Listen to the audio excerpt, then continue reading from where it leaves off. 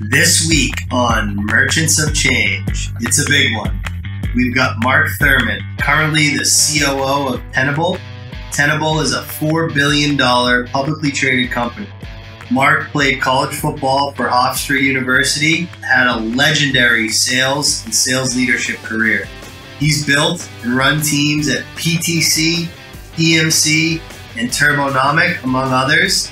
He's had several successful exits. He's hired, led, and mentored thousands of salespeople and has worked alongside former guests Jim McInerney, John Kaplan, and me, J.R. Butler. So here he is, Mark Thurmond.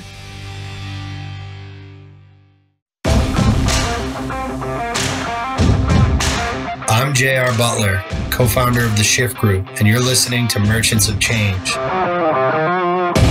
This is a podcast about transferring the skills and behaviors we acquire as athletes into being a professional technology salesperson. Each week, we'll introduce you to a top performer who will help us understand how they became professional merchants of change.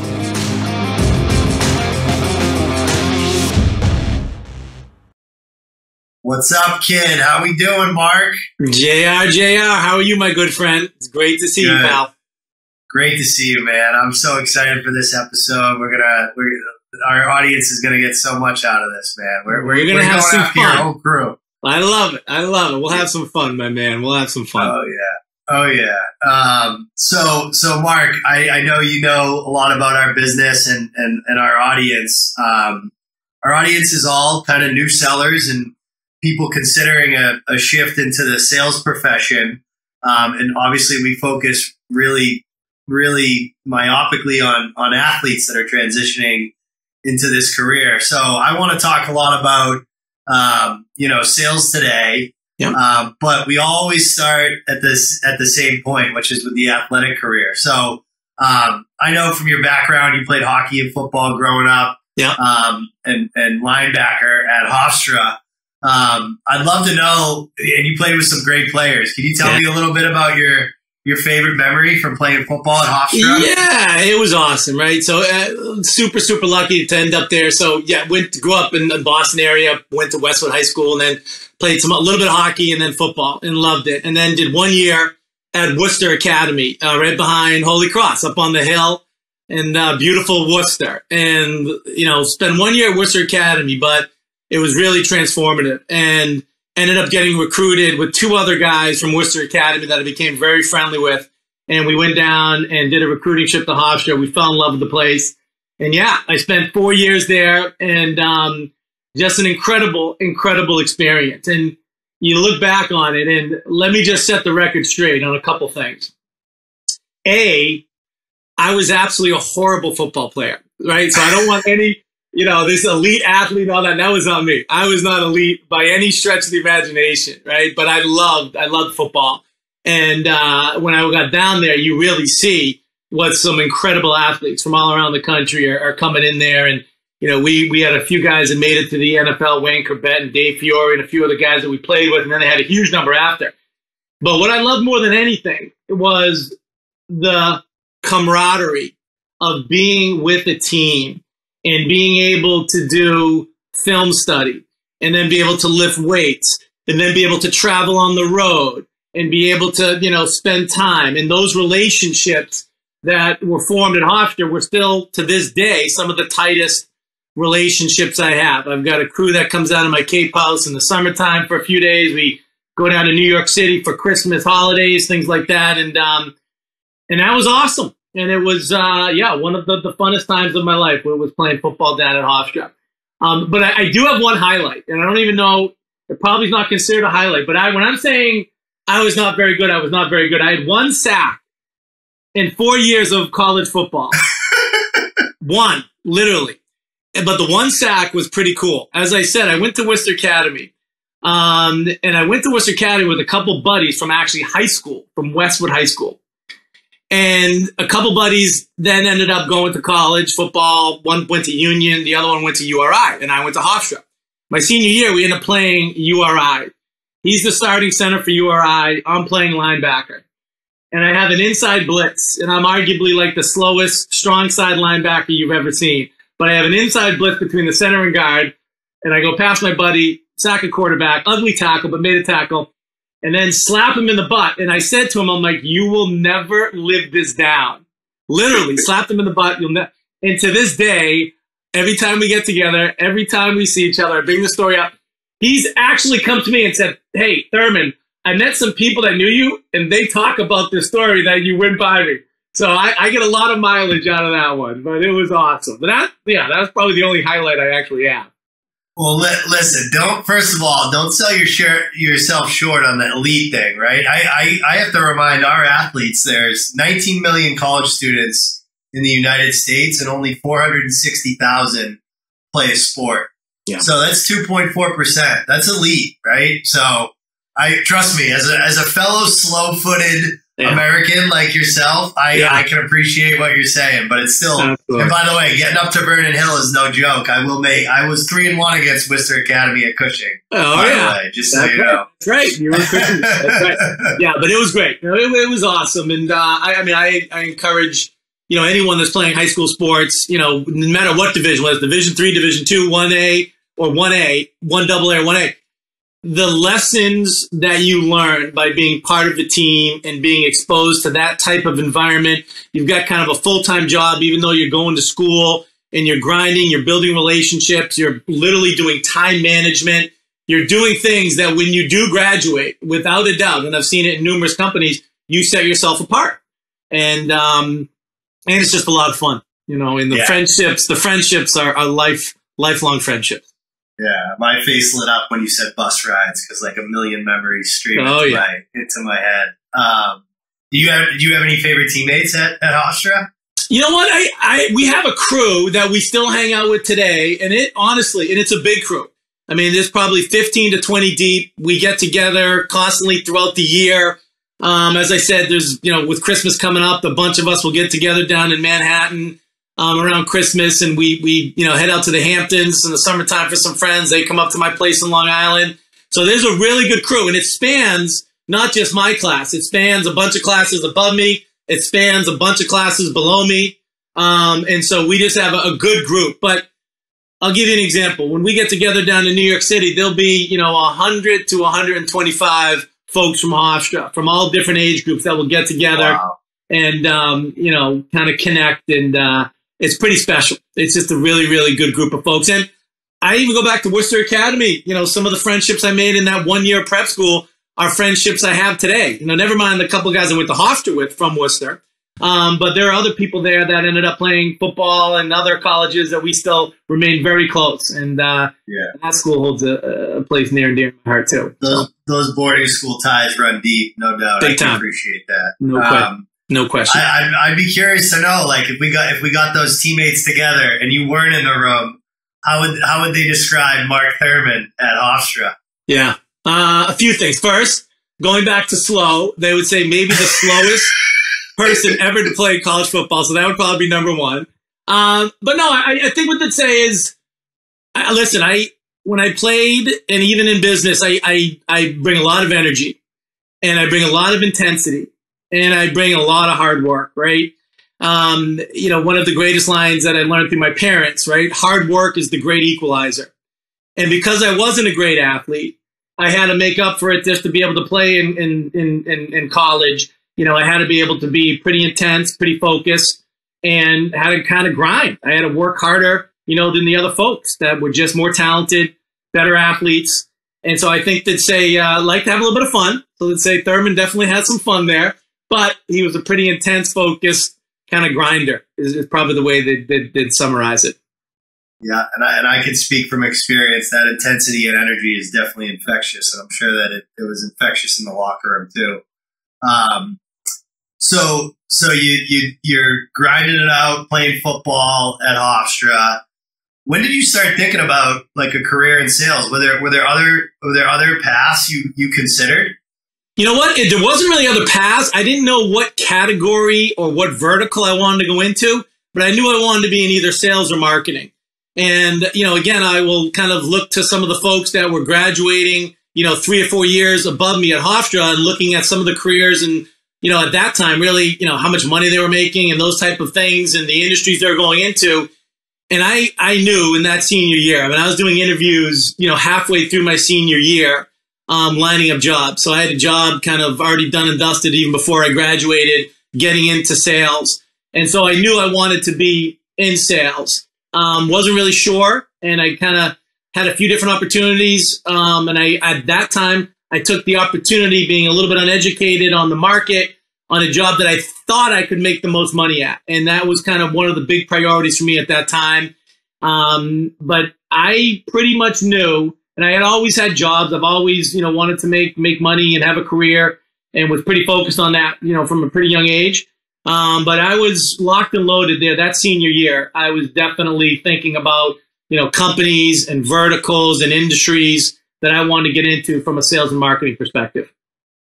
So I believe after your first year, you went over into hematology supplies for like labs and hospitals for Abbott. Yeah. What do you remember about that job? It was great. So when I first graduated, I went to a company called Airborne Express. And Airborne Express, back in the day, a lot of the younger folks won't even know this company, but it was the third player in overnight transportation. So we competed with Federal Express and UPS. And Airborne Express, the value prop with Airborne Express was a business-to-business relationship. So we could actually ship, if you were a business shipping to other businesses, we could do it cheaper and quicker than FedEx and UPS because we weren't delivering to residential areas, weren't delivering to communities. And so you talk about prospecting. I would go to Manhattan, Brooklyn, and Queens. That was my territory, and go to the high-rises. So this wasn't phone calls. This wasn't emails. This was door-to-door, banging. At the top, would start off and work 100, 150 floors all the way down. So we'd be in this building all day, and you'd knock on hundreds of doors, and hey, do you use currently UPS or Federal Express? I'm with Airborne Express, and did the pitch literally hundreds of times a day. And that to me was, I think, one of the most beautiful ways to start my sales career, because it taught me the importance of prospecting and being in front of customers and really kind of controlling your own destiny. Because at the end of the day, the more prospecting you did, the more money you made, because the more pipeline you built up. So I did that for a little bit over a year, and then actually approached by a recruiter. And when I graduated Hofstra, I thought I wanted to get into pharmaceutical or medical sales. And lucky enough, I got approached by a recruiter for a company called Abbott Laboratories. And so Abbott is a huge, massive conglomerate now. I was recruited by their diagnostics division. So selling big, expensive laboratory equipment. So hematology, clinical chemistry, and immunoassay laboratory equipment for reference labs and physician office labs throughout Brooklyn, Queens, and Manhattan. And that was really amazing training. We went to Northern Chicago for 3.5 months. They taught you about the technology. They taught you about the sales process. They taught you how to work and engage with doctors and, executives at hospitals and building out physician office labs. So that was truly the first real taste I got of just world-class enablement and training. And it was, again, it was an awesome, awesome run. Unreal. Yeah. I heard you won Rookie of the Year. Is that a true story? I did. That's a true story. And it's actually how I got into software sales. So this is kind of a funny story. So I ended up being Rookie of the Year, and I got lucky. I'll be, again, transparent. I got lucky. At that time in Brooklyn, a lot of doctors in Brooklyn were building out physician office labs because they could charge for an assay, Medicaid and Medicare, thousands of dollars. So they saw it as a business opportunity to be building out these big physician office labs. So I was able to do a bunch of business in Brooklyn and Queens. And I ended up calling my mother. And my mother is an extremely hardworking, very, very successful woman. She did an incredible job raising, myself and my 4 brothers and sisters, and very prideful, right? Irish background. And I was talking to her and I was bragging. I said, hey, listen, I just won Rookie of the Year. And I think at that time it was like $70,000. I said, I just made over $70,000. I'm killing it. They're flying me back to Chicago, and I'm going to present to the new hire class. And my mother, being my mother, said, oh, that's great. She said, I was just talking with Mrs. Halligan, and her son, Brian, made, and at that time, probably like $200,000 or something crazy at Parametric Technology. And I had gone to high school with Brian Halligan. Our parents, my mother and his mother, were actually very close. His mother, Eileen Halligan, who was an amazing woman, they were very close. So they would kind of brag about their kids. But when I heard Brian Halligan, so we went to high school, he was a couple grades above me. I heard Brian did so well. I called him up the next day and said, hey, it's Mark Thurmond. Not sure you remember me from high school. but I just won Rookie of the Year, and I heard you're killing it. And Brian said, yeah, I'm at this company, PTC. We're growing gangbusters. We look for aggressive, sellers that can be educated, that can get trained, but have really good, hardworking kind of DNA. And I said, can I come up for an interview? He said, yep. So I went up 3 days later, interviewed with Brian Halligan, John McMahon, and John Hanlon, and got the job that day. John McMahon was the one that actually gave me the job. And it's the funny part about the story is, for people that don't know who Brian Halligan is, so not only did Brian Halligan kill it at PTC and ended up absolutely having an incredible run at PTC, he then left and created a company with Ray Ozzie, who's a very, very famous technologist, sold it to Microsoft Groove. And then he actually was founder, went to MIT, got his MBA, but then he was founder of HubSpot, which today is arguably one of the most, highest market cap of any publicly traded software company on the planet, $40 to $50 billion market cap, which Brian was founder and CEO. He's now chairman of HubSpot, but one of the most successful entrepreneurs ever to come out of the city of Boston. So pretty amazing story, but that's how I actually got into software, with my mom bragging to another mom and then getting an interview out of it. That's wild. I was going to ask if it was the same Brian Halligan. It is the same Brian Halligan. Yep, absolutely. Wow. Funny world. Small world and funny story. Oh, that's incredible. Well, Mark, you and I have gotten a chance to work together. I learned so much from you, even in the short time we spent together. But most people that are going to listen to this aren't going to get that opportunity. So I want to hit them with the Thurmond knowledge. Sure. And just hit them with as many sales lessons as possible. Can you walk us through your 3 H's and why they're so important for salespeople? Yeah, you bet. So the 3 H's, I try to simplify it. And whether I'm looking, for new hires, so looking for folks coming, right into either BDRs or SDRs or inside sales, or even when I look at promoting certain leaders and looking at different folks within the organization. And I kind of try to keep it really simple. And it's the 3 H's. And it's head, heart, and hard work, right? And the way I talk about it is, the head is the intelligence level, right? Are they smart enough to comprehend the technology? Can they articulate the technology? Did they get good grades? Did they have a nice high GPA coming out of college? Do they have the intellect to be able to sell and position this type of technology, that we have at whatever company I was at? So the intellect is really important, right? The other one is the heart. And this is what I talked about before, which is the passion, the enthusiasm, right? It's contagious, right? Especially when you're selling and you're marketing a technology and a product, you want to have passion. You want to have energy. You want the people that you're talking to understand that you believe in it, right? With all of your heart, that this is the right solution for them, that this is solving, business problems and solving and taking care of business challenges. And no one wants to buy from someone that has low energy or no passion or no enthusiasm. You just don't want to be there. So that is the second thing I look for. The third, without a doubt, is the most important, right? And I say this so much, it's insane. And I probably say it 50 times a week to my employees, my kids, my friends, people that are calling up for advice. It's the hard work. It's the work ethic. And as I said, right, it's a great line, from my parents, right? Hard work is the great equalizer. And so when I talk to and I interview people, I have a very specific question I ask. And it isn't like, what was the most challenging time of your life? Or what was the hardest thing you had to come across? And I say, give me an example of when you outworked someone else to achieve a goal. And I'll always get this look like, whoa, what? Like, what? I say, give me an example, whether it's in sports, it's in academics, it's in social. Give me an example in your life where you worked harder than someone else to achieve a goal. And sometimes they've got to sit back, they've got to think about it. But then when the wheels start turning, you can truly start understanding folks and the ethic, the work ethic, and how they overcame some things. I've had some incredible stories, folks. I remember, and this has been maybe 2 or 3 times, I've had candidates say, hey, you know what? I'm dyslexic. So for me to do better in a test, because I was dyslexic, I had to study 4 hours compared to peers in college. I had to study 1 hour to understand a certain, math issue or a math problem or an English thing.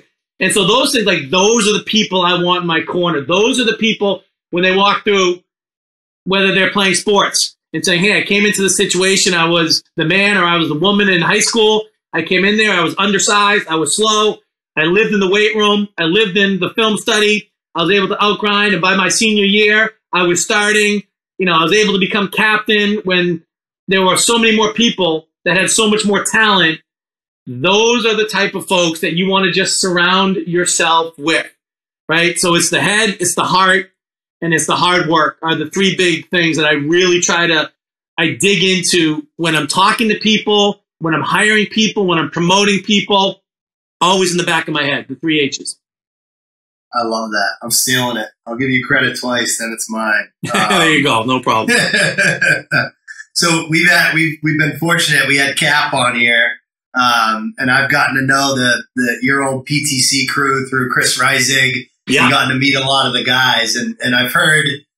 First, I want to ask you about the 2X principle from PTC. Yeah. Can you talk about that a little bit? You bet. So this is when I first started, right? So as I said, John McMahon hired me, Brian Halligan interviewed with, and John Hamlin. And Johnny is, to this day, one of my closest friends, but also a mentor and just a great boss.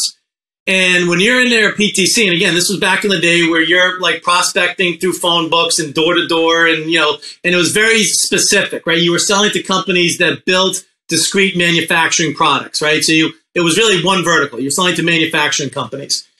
And, when I sat down with John, and there were a few other sellers in there, John just gave me a ton of advice on my career, but one of the things was the 2X principle. And he said, literally, he goes, come in here and look at what the highest performers are doing and do 2X. So if they're making 100 calls a day, you do 200. If they're going out and cold calling and knocking on doors for 2 hours, you do it for 4 hours. Everything, and it wasn't what the average, right, inside sales or sales rep is doing. It's what is the elite, the highest end, and then you 2X it. Now, it was a grind, and it was hard, but that simple principle of 2X, and this can apply, like especially obviously with your athletic background, hockey, for instance. Like think about going into the backyard and shooting hockey pucks. I'm sure your dad said, hey, JR, go shoot 100.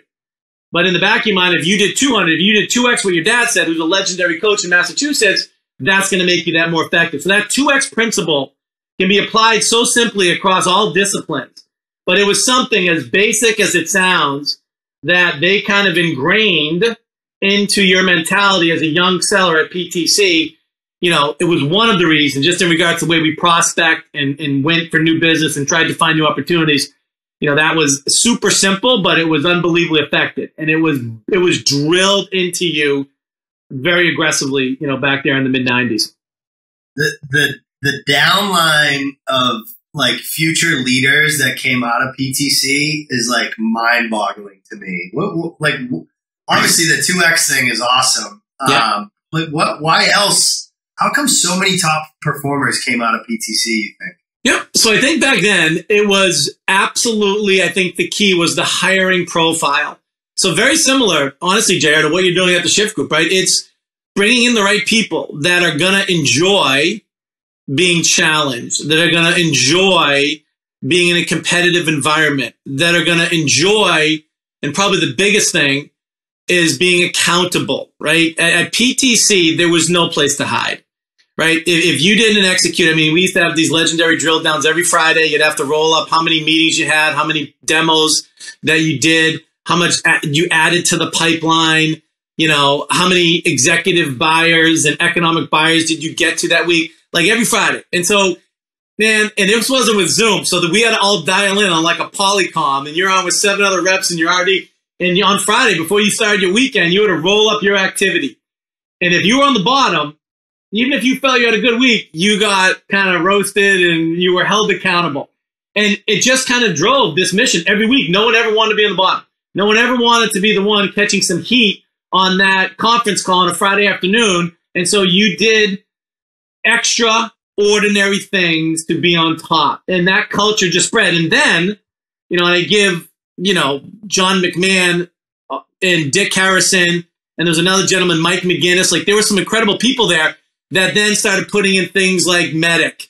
And now what you hear about with, force management, how you message and position, the same way across the planet. So putting in kind of command of the message and, command of the plan type language. So everywhere around the globe, you drove your business consistently, and it was accurate and it was data driven even back then. very, very specific on clean, accurate data, and then holding everyone accountable. And that culture was phenomenal. And that's why I think you created, you brought in the right type of DNA. So you recruited the right profile, but then you did training and enablement, and then you held them accountable. And those principles still hold true today, right? More technology, more automation, all those things, but those principles will stay with you for life. And that's why I think you see so many successful people taking these principles that were born and raised in them and then bringing them to either startups or well-established publicly traded companies, and you see these folks being kind of uber successful. Yeah, and what I see in the people that I've worked with that came out of there like you is like this accountability to specifically like elite qualification. Like I think that's really what drove it. It's one of the reasons every candidate we work with that takes a role in our hiring network, we give them a 1-year subscription to Force Management's Ascender platform, and they have to get medic certified in their first 60 days as a BDR, because I know that if they start their career with that foundation, it's a game changer. Like it changes the whole trajectory of your career forever. It gives you this super simple playbook, even if you have very little experience, to understand where you are in a sales campaign. And to get back to what you said, we were voracious qualifiers at PTC. They would be more mad if you wasted 2 months on a sales cycle that was poorly qualified than if you lost head to head versus one of our competitors at the time. Because time was money back then, and it still is today. But being a voracious qualifier, especially in these tough economic climates like we're in today, is even super important, obviously, also. But those are the things that kind of got ingrained, into your head back in the day at PTC. I love it. Yeah. So we got listeners out there, right? We like to think that most of our kids, they bring the 3 H's to the table. We don't work in exclusive agreements. So typically when we bring a kid in, he or she's usually getting 2 or 3 offers. How would you coach a young person who's just starting out their career? How are they going to, what's the best way to evaluate potential places to start their career specifically? You bet. So there's a few things. There's one kind of methodology that I'll kind of walk you through really quick. But one thing I'll say before I hit the methodology is really try to figure out that junior and senior year, what type of areas are you passionate about? Like, are there certain either verticals? Like, are you passionate about manufacturing? Are you passionate about healthcare? Do you have some type of connection to financial services? Do you have some connection in regard to infrastructure, technology? I really think dialing that in and trying to have a sense, and obviously doing internships your senior year, critical.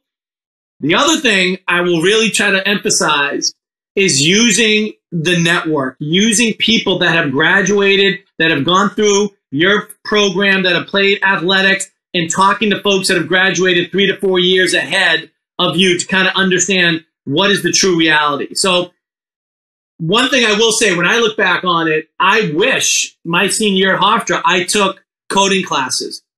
I wish I did more computer science classes, right? Had I known I was going to have my entire career in software and in technology, I wish I got zoned in there a little bit tighter coming out of university. So I just kind of say that as a prelude to what I'm going to walk you through the process. I think it's really important.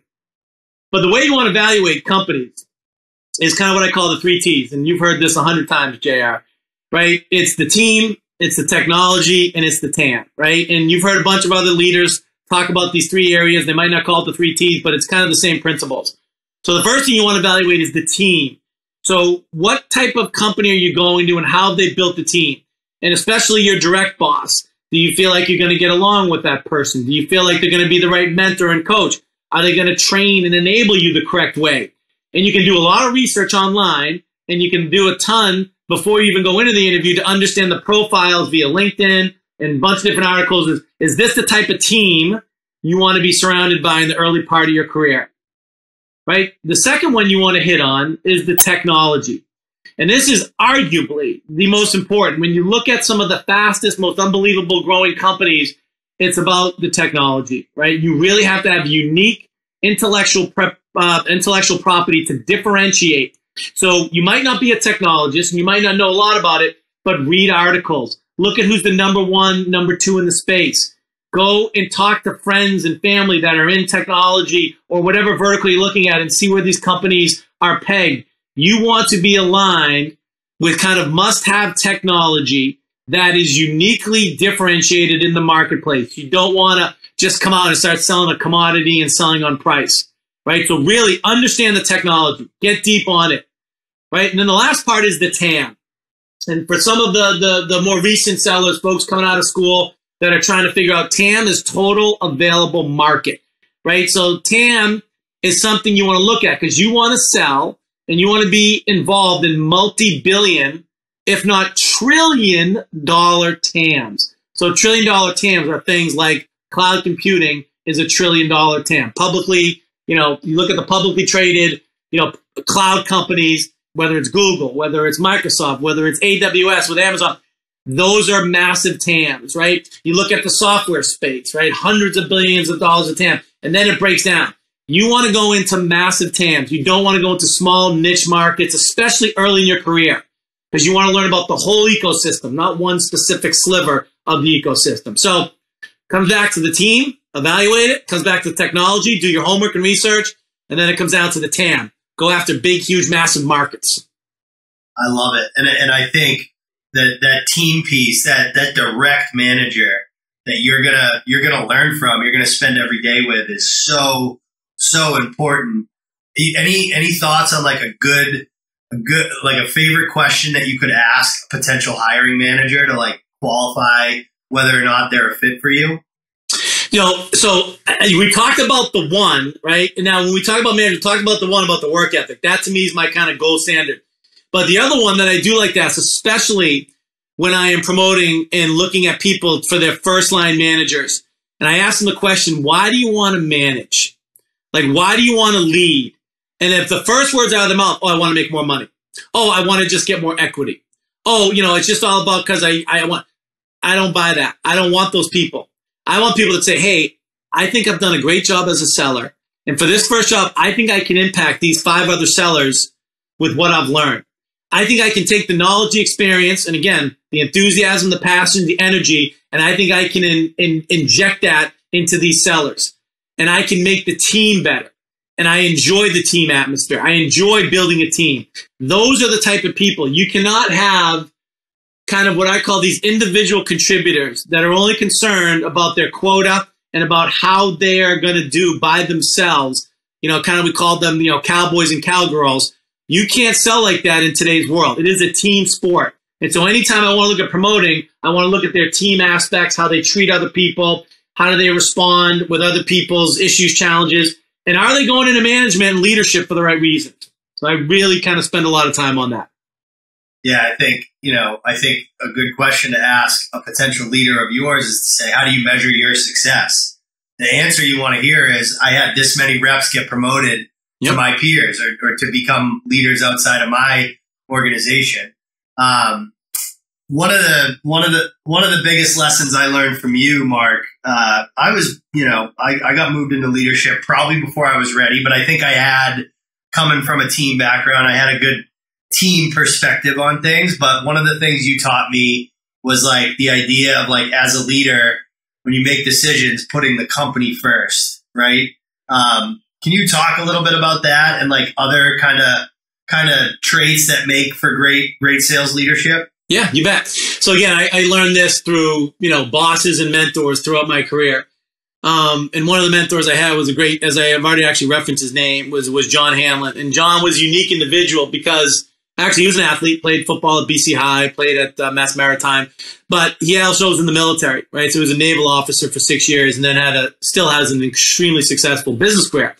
But Johnny very simply would lay it out kind of like a military mission where the company comes first, your people come second, and yourself comes third. And again, whether it was Johnny or other people at PTC, that mantra just lived at Parametric Technology. And by the way, after PTC, I went to EMC for 15 years. And EMC was extremely similar culturally. Billy Scannell and the team there did a lot of the same things that we did at PTC on the hardware side of the business. But when you're a leader, you have to kind of make hard decisions. And you have to have kind of a pecking order of how you prioritize making those decisions. And the first thing you have to do is, hey, we have to do the right thing. The first decision we need to make is what is the right thing for the company. The second thing is what is the right thing for our people, right? And then the third, right, which is a distant third, is yourself, right? So we kind of use those as principles, and you can interject customers in there and you can interject other things, but those guiding principles, when you have to make tough decisions, what's the right thing for the company, what's the right thing, right, for your people, and what's the right thing for you third, was something that, again, not only through PTC, but EMC was definitely drilled in, to myself and a bunch of my peers. Yeah, I mean, listen, it resonated with me, and now that I've started my own company, like I'm trying to teach that to my people too, right? Because it's easy when you're young to think selfishly, right? Especially in times like we're going through now. Absolutely. Any other like, we're big on mentorship, Mark, as you can imagine. Any other like mentors that really resonated with you from a business perspective? And I mean, listen, I've had powerful lessons. Yeah, I've had a bunch. I mean, listen, first and foremost, the biggest mentors I've had were my parents, right? And my brothers and sisters, right? So very few decisions I've made in life without really talking to my parents, getting their great advice and insight, and then talking to my brothers and sisters and getting their insight, also. But when I look at it from a business perspective, obviously I mentioned John Hamlin is probably the one I've spent the most time with. And I still, obviously talk to Johnny all the time about certain subjects and things. Art Coviello has been a great mentor of mine, without a doubt. I bring up Joe Tucci. And Joe Tucci was the CEO of EMC, and I was lucky enough to get, a bunch of cycles with Joe when I was at EMC as a mentor. And when I say a bunch of cycles, we'd sit down once or twice a quarter, and he would carve out very generously, an hour or so each time. And the insight of someone like that has seen the entire technology landscape from literally the beginning of tech all the way through to the unbelievable, success that EMC had. And it was more about leadership and the way Joe managed and led. And he had this great I had this great conversation with him once. And I talk to my leaders about it all the time, which was about the different styles of leadership. And Joe, had this great conversation with me about the difference between command and control leadership and influential leadership. EMC was famous. We had a 10-year run where we bought over 100 companies. And so every time we bought a company, you couldn't have this command and control leadership style like you do in the military, where one person tells every one of the lieutenants and soldiers what to do. You had to have influential leadership because you had to influence all of these acquisitions and all these companies we bought. And if you wanted to get a new incoming CEO, like a gentleman like Frank Sleuthman, when they bought Data Domain, no one's going to tell Frank Sleuthman what to do at EMC. So you had to be able to try to influence and talk to and win some of these folks over to be able to drive the greater mission. And Joe kind of said, listen, the hardest leadership style is influential leadership, because you don't own the resource, you don't own the headcount, you don't have final say. But if you can strengthen that muscle and you can become a truly world-class influential leader, you're going to do great things in life. And so there were those type of insights and things that I took from Joe, and just about how you deal with people and having empathy and having, being humble, no ego. Like those are the attributes. I look to some of the greatest leaders, but Joe is at the top of the list that hits all of those marks. Yeah, I mean, you're talking to a kid from Metro West who's like every single one of my friends' parents worked at EMC. So Joe Tucci's like a rock star in my circle. So special man, without a doubt. Yeah, special man. 100%.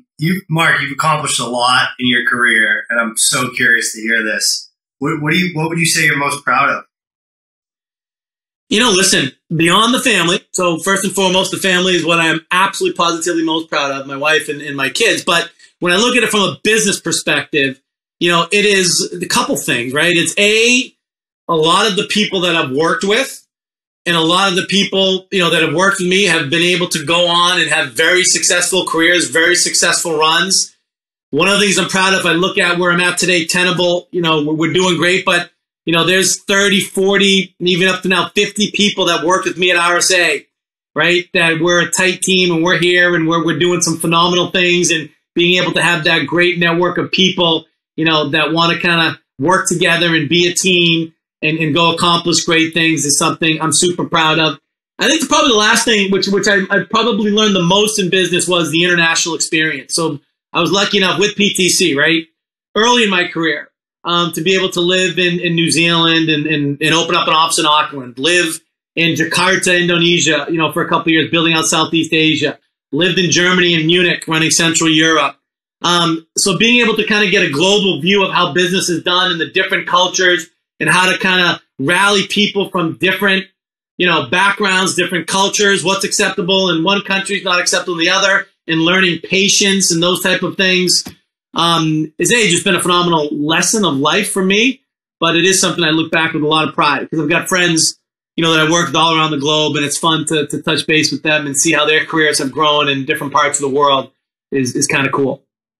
Yeah, McMahon was not afraid to put you guys on planes, that's for sure. No, no. There's no two ways around that. He loved putting expats all around the globe. So what goals are you still out there chasing, Mark, in your career? Listen, man, my goal is singular. It is all about Tenable, right? So my mission in life in business is a single focus, all centered around the success and growth of Tenable. And that's what I spend every waking hour from a business perspective focused in on is the same type of mantra, right? What's right for the company, what's right for the team, what's right for me. If I take care of those first two, right, anything from myself will happen. So it is all about Tenable and some of the great things that we're doing as a cyber company is where all my energy and focus is. I love it. Yeah. Team first, company first, always. Yep. You bet. So these are the last two questions, Mark. We ask every guest this. Sure. What do you think we always ask our guests to highlight one skill that you possess that makes you elite as a seller. What do you think yours is? You know what? Honestly, I would go back to the comment that I gave you before around kind of some of the energy and focus that I bring. I think, when I'm talking to customers or I'm talking to partners or I'm talking to employees, hopefully they see it comes across as very genuine, right? I care a lot about what I do. I care a lot about, the way I come across. I care a lot about business outcomes for our customers and our partners. I care a lot about, obviously, our employees doing well and having great careers and building out incredible careers for their families. And so when I take a step back, it's definitely not the intelligence portion. It definitely sits more in the energy, passion, and it's all grounded, my good friend. It is all grounded in the work ethic, right? That is one thing I take a little bit of pride is I'm a grinder and I enjoy it, and that's what I'll always be. So I think probably those two things are something that maybe separates me a little bit from the pack. I can preach from experience. I turned the lights on at 500 Boylston for a long time until you got there, and then I had to beat you in there sometimes. Yeah, and by the way, if we both beat Ben Nye, that would have been the biggest accomplishment because he was in there before both of us.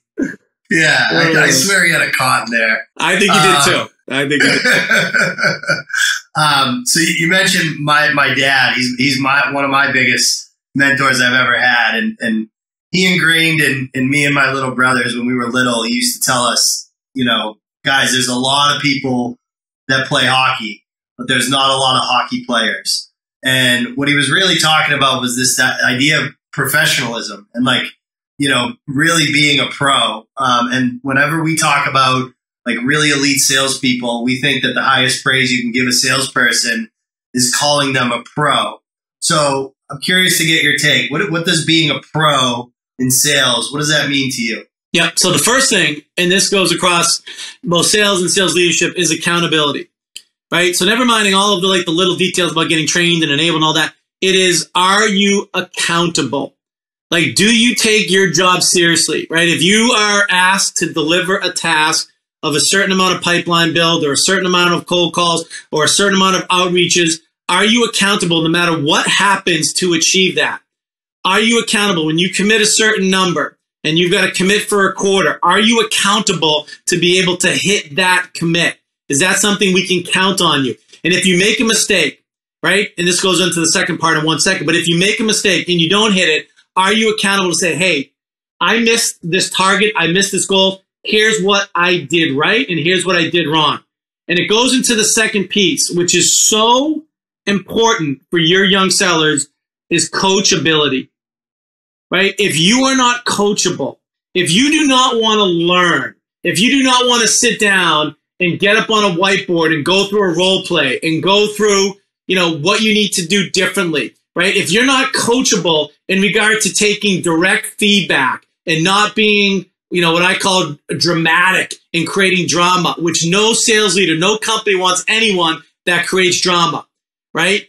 You have to be coachable. And some of the most talented people that I've seen that try to go from rep, individual contributor into leader, they are so stuck in their ways. And if you give them advice, if you give them feedback and you give them, critical feedback in regard to here's what we did right or wrong, and you're really being honest, and they get upset and they get flustered and they make excuses. So to me, coachability is everything. And especially, younger in your career, you have so much opportunity to learn from people that have been there and done it. And the selling stack and the marketing stack is changing drastically, but some of these disciplines will not change.